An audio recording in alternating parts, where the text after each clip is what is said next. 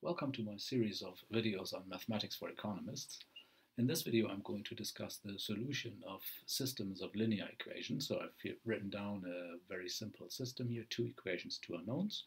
And let's first look at the conventional ways of solving this, which you may remember from high school. So the first one, let's have a look at solution by elimination, where we multiply the equations with numbers so as to bring the coefficients on one of the two variables to a line, and then we can subtract from each other and thereby eliminate the corresponding variable. So for example, here we could do this by multiplying the first equation by 1/2. This gives us, of course, x1 plus 2x2 equals 1. Now I can consider the second equation, 3x1 plus 2x2 equal to 2, and subtract 3 times the equation I just obtained. And this is eliminating the x1 term. So I get a 0 here. Then I have 2 minus 3 times 6, so this is minus 4x2 equals 2 minus 3 times 1, this is minus 1. Yeah. And now, of course, you can see that x2 is a quarter, but you can also just mechanically multiply now this equation by minus 1/4, and that will yield, of course, now x2 equals to minus is plus, 1 times 1/4 is 1/4, and so we have also very mechanically arrived at the solution value for x2. Now the value for x1, of course, we obtain from this equation here as x1 plus 2x2 equal to 1. Or you can say, well, why don't you just plug in? But again, I'm going to be very mechanical here. So I'm subtracting minus 2 times the equation I just obtained. x2 is equal to 1/4. And so I get x1, 2x2 minus 2x2 is 0, equals 1 minus 2 times 1/4, that's 1/2. Yeah? Of course, this is the same answer if I just plugged in, but this gives me my solution. x1 is 1/2 and x2 is 1/4. Other ways of doing this, for example, the solution by substitution, where you first solve one of the equations for one of the variables. So I could again take this one here and say, okay, x1 is therefore equal to 1 minus 2x2, right? And now I can take the second equation and say 3 times x1, which now is 1 minus 2x2, plus 2x2 is equal to 2, right? Okay, so this is 3 minus 6x2 plus 2x2 equals 2, or bringing 3 over to the right-hand side, I get minus 4. Minus 6 apples plus 2 apples is minus 4 apples. Apples are called x2. 2 minus 3 is minus 1. And then, of course, I see that x2 is 1/4.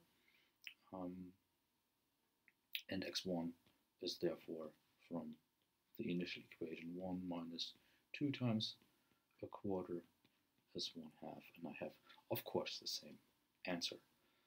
Finally, we can find the solution by equation. So here I have an equation for x1. In the same fashion, I can from the second equation, which is 3x1 plus 2x2 equals 2, I can get another equation for x1. So I get 3x1 is 2 minus 2x2. And if I now multiply the whole equation by 1/3, I get x1 is equal to 2/3 minus 2/3 x2. And so these two x1s here, of course, must be the same, this one and this one. And so I have 1 minus 2x2 equals 2/3 minus 2/3 x2. And so now I bring the x over to the right-hand side and the 2/3 over to the left-hand side. And so I have 1 minus 2/3 is 1/3, and I have minus 2/3 plus 2. 2 is 6/3, so minus 2/3 plus 6/3 is 4/3 x2. Now I can multiply the whole equation by 3, and I get 1 is 4x2, and of course I see again x2 is equal to 1/4, and I can go back into my equation for 4x1, and then I get, of course, that that x1 is equal to 1/2 again. Yeah? So these are kind of the conventional ways. Yeah. Now, if we look at these two equations and we introduce the vector x that consists of these two entries, x1 and x2, and we introduce a vector b that consists of these right-hand sides here, these two right-hand sides, 2 and 2,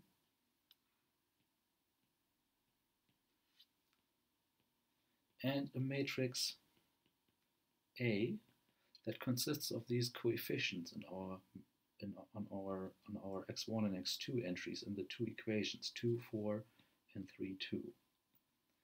Then we realize that our system of equations, the left-hand side, 2x1 plus 4x2, and 3x1 plus 2x2, if I understand them as a vector, are actually the matrix product of the matrix 2, 4, 3, 2, and the vector x1, x2. Yeah. If you need a quick reminder what the product of a matrix with a vector is, you can always use this nifty little scheme here, 2, 4, 3, 2, x1, x2, and then you take 2 times x1 plus 4 times x2 for the first entry and the resulting vector, and 3 times x1 plus 2 times x2 for the second entry, and you realize that this is indeed the same that is standing here. Okay? This now is supposed to be equal, the right-hand side of our system of equations, to the vector 2, 2, which we have christened B. Yeah?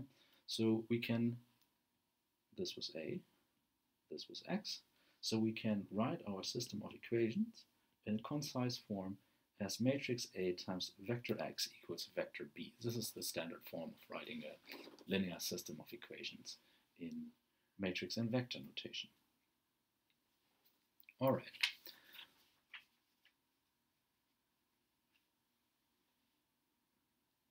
So let me introduce a more schematic way of achieving the solution. Pretty much the same way, only a slightly different notation here. So let me write the matrix A on the left-hand side of this line and the vector B on the right-hand side. And now I'm going to apply elementary row operations.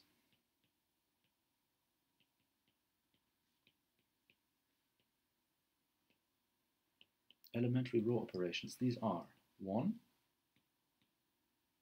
multiplication of one row by a number.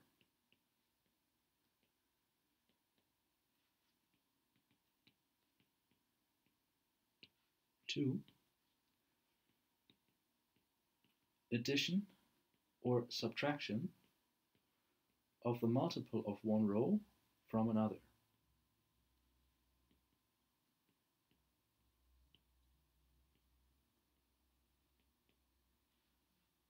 addition to, subtraction from another row, that is 3 interchange of rows.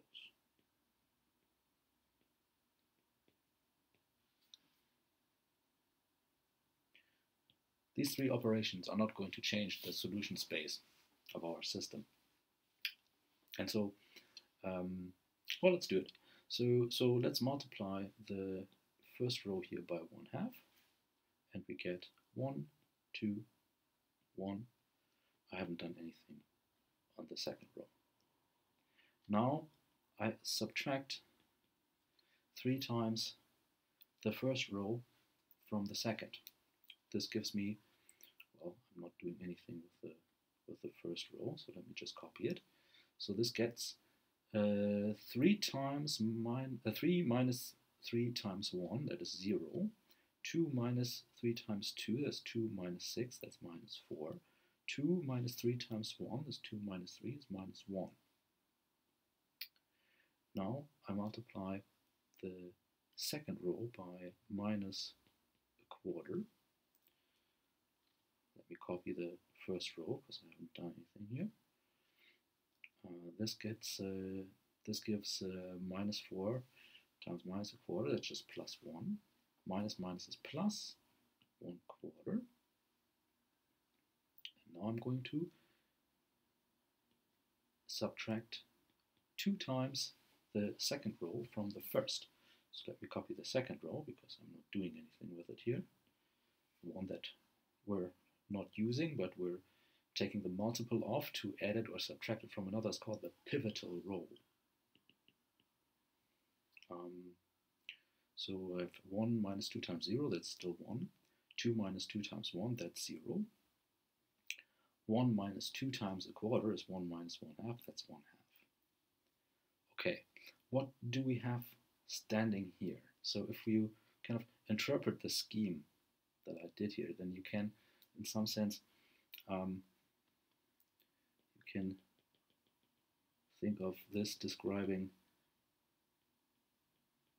the matrix multiplication. 2 times x1 plus 4 times x2 equals 2. 3 times x1 plus 2 times x2 equals 2. This is our system of equations, okay? So that's one way of interpreting the scheme. If we go ahead with this interpretation, then what's standing here? Oops, forgot 1/2. What's standing here? It says 1 times x1 plus 0 times x2, well, that's of course just x1, is equal to 1/2. 0 times x1 plus 1 times x2, well, that's of course just x2, is equal to 1/4. And we recognize that's our solution. Okay. Notice also that the matrix that's standing on the left-hand side here is the identity matrix. What is the identity matrix? Well, if we have any vector x1 and x2 and we multiply it with the identity matrix, 1 times x1 plus 0 times x2, that's x1, 0 times x1 plus 1 times x2, that's x2, I get the same vector back. So this is the identity, this is the number 1 in matrix notation. So I'm not changing anything. Now, if we take a step back now and go back to a situation of one equation and one unknown, a situation that we had before, we get 4x equal to 1. Of course, this means that x is equal to 1/4, but what are we actually doing here? Well, what we're doing is we're multiplying the equation 4x equal to 1 by the reciprocal of the coefficient in front of x, the reciprocal of course being 1/4. This results in 1/4 times 4x, that's x, on the left hand side, and 1 times 1/4 on the right hand side. So now if we have to solve a system of equations that has the form ax equals b. The question is, can we find something like a reciprocal for a? Can we find an a, let's call it a inverse, that if we multiply the entire equation through with it, yields the identity here, the identity times x, that's equal to x, is equal to a inverse b. If this a inverse existed, we would have our recipe for a solution of the system of equations here in matrix and vector form. Yeah. This part is the decisive property. So a inverse a must equal the identity, and I'm also going to write it the other way around. A inverse must equal the identity. Now, in general, for matrices, commutativity is not a given. However, if we do find an inverse, then the product, these two products here commute actually, and a inverse times a is the same as a times a inverse. But in general, for two matrices A and B, this may not be true. A times B may not always be B times A. Okay, let's write, because it's actually more convenient here for interpretation, to look at this one here. Let's look at this matrix product. So our matrix A is given by 2, 4, 3, and 2. And now we want to multiply by a matrix A inverse.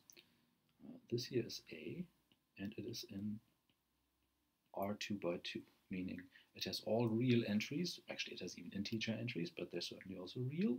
And we have 2 rows times 2 columns. So the matrix A inverse will also have to be in R2 by 2, but we don't know the coefficients, so let's just give them names. Let's call them A tilde 1, 1, A tilde 1, 2, A tilde 2, 1, and A tilde 2, 2. And the corresponding products that we have here now is 2 times A 1, 1 plus 4 times A tilde 2, 1, 2 times A tilde 1, 2 plus 4 times A tilde 2, 2.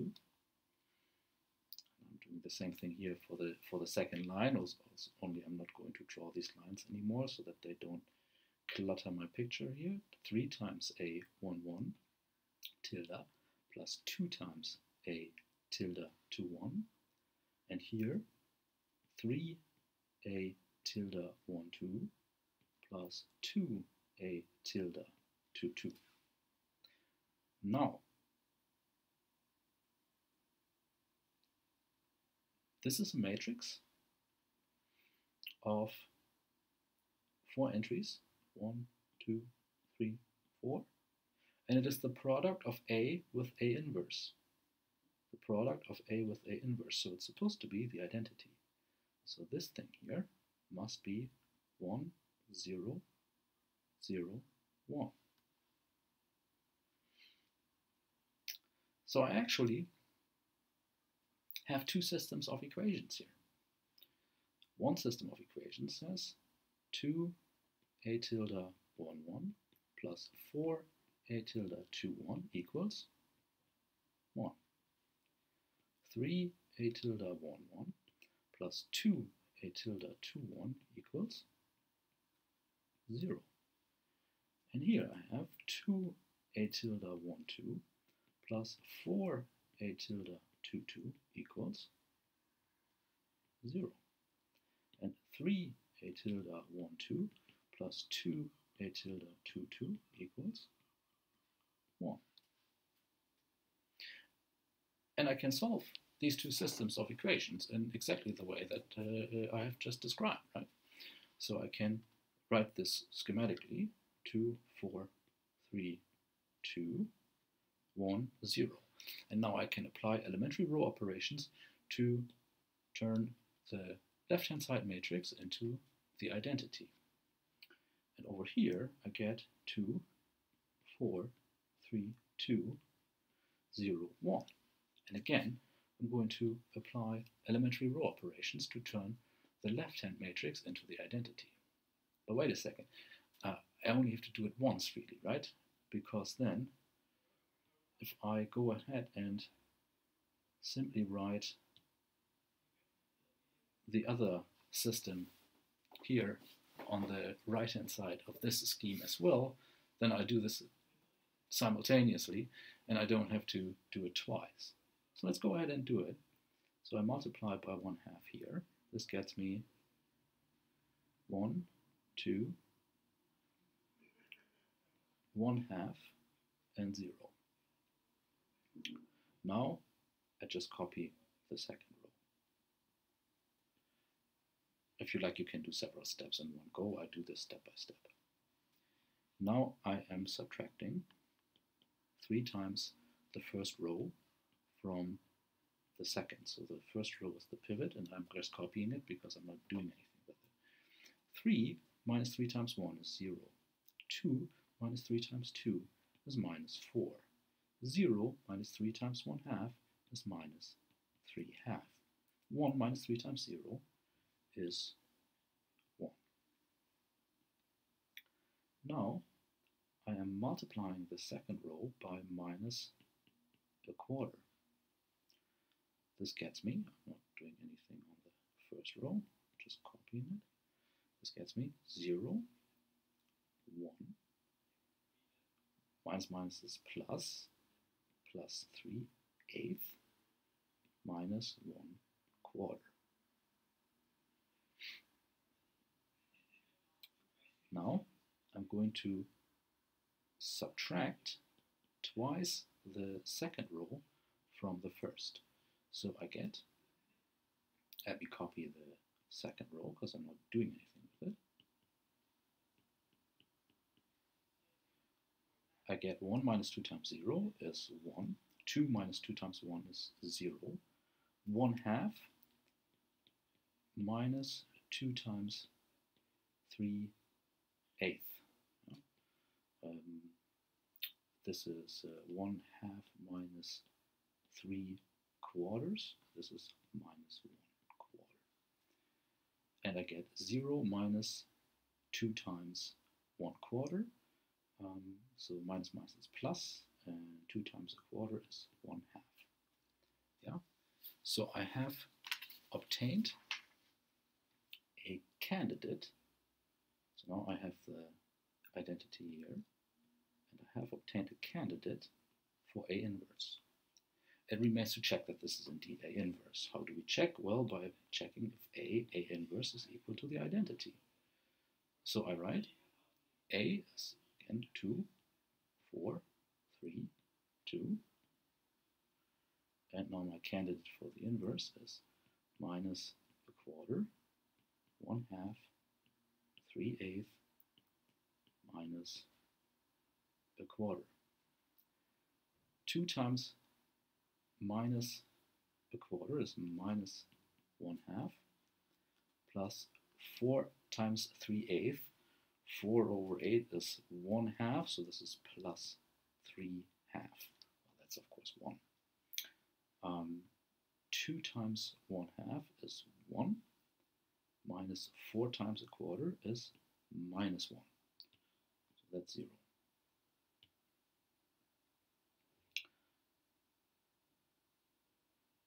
Three times minus 1/4 is minus 3/4, plus 2 times 3/8 is 3/4, so that's 0.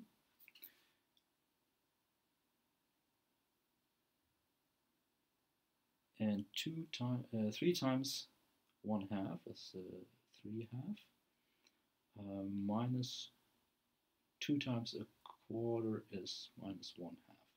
So all right, this seems to be working out. So I get 1, 0, 0, 1, and this is indeed the identity matrix and it checks out. So I have confirmed my candidate for A inverse here is indeed the inverse.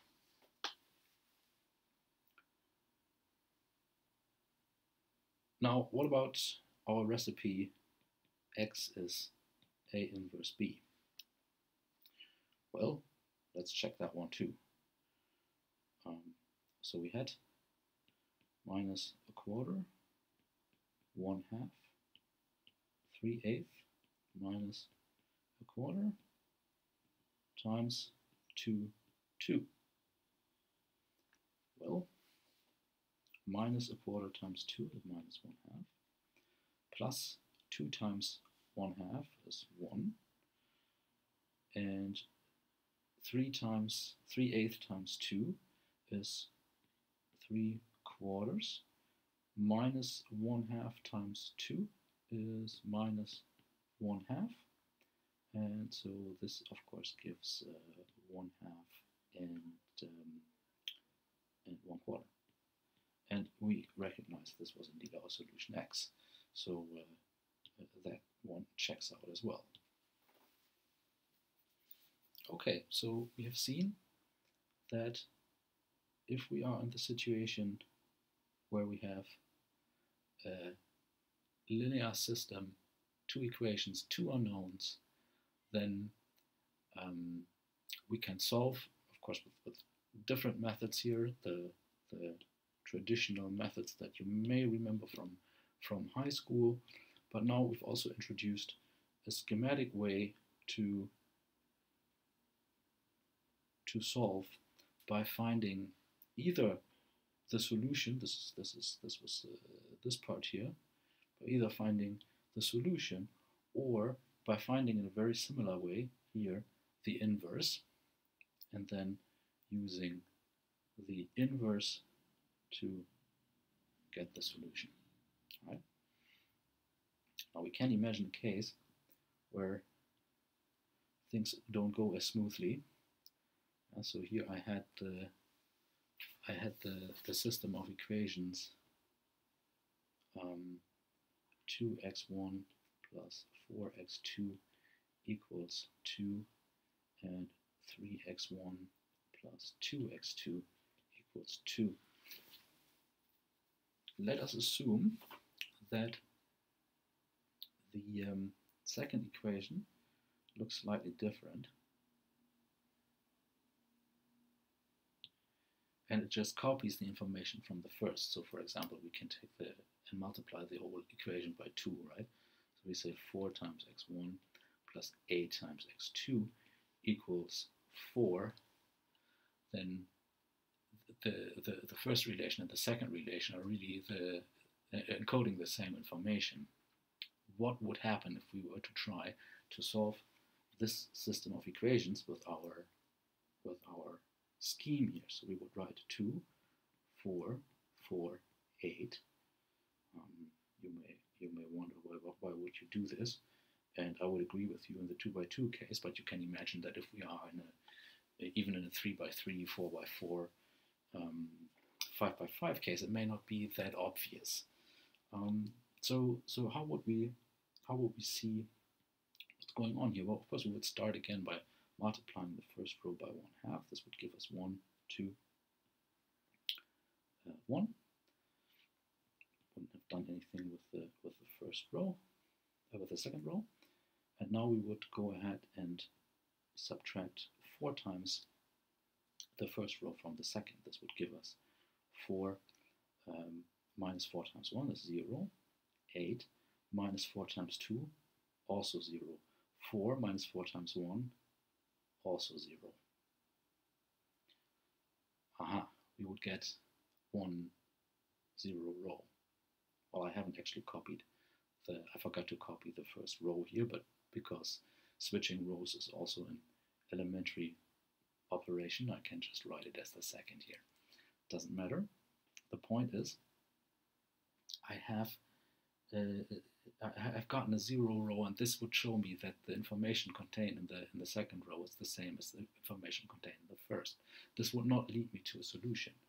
However, it would still say, if we interpret this line here as the matrix product, or the product of a matrix with a vector, and then this line would say 1 times x1 plus 2 times x2 is equal to 1, or of course this means x1 plus 2 times x2 is equal to 1. We've seen this before, of course.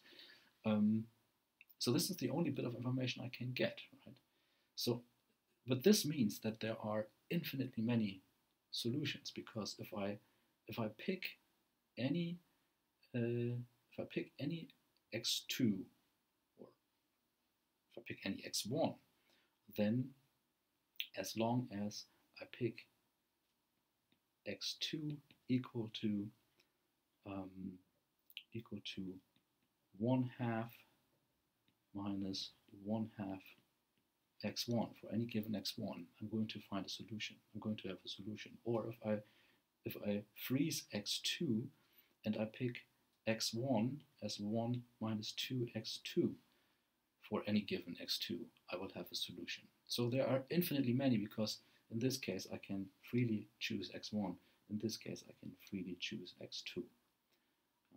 And so one way of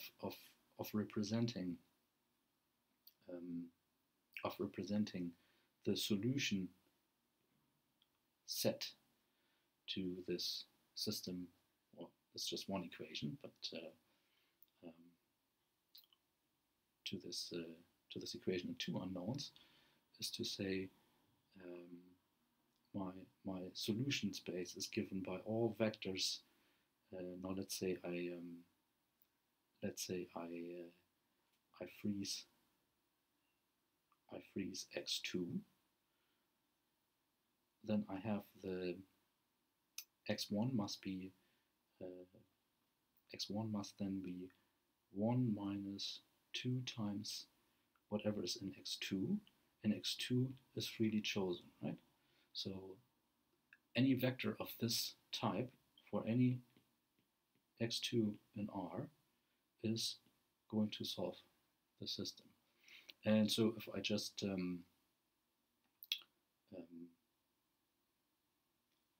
write x2 here as a parameter, I can then write this set of equations as 1, 0, the vector 1, 0, plus minus 2 and 1 times x2, but I can also just call it R for a real number, right? So this would be a vector way of writing the solution space, which is in this case just a line, for this system of equation. And this expresses very clearly that there are infinitely many solutions in this case. Why? Because I have 2 variables and only one equation that imposes restrictions on these 2 variables. So if you think about it intuitively, it makes a whole lot of sense that there will be infinitely many solutions in this case. Okay, let's stop here. Thanks for watching.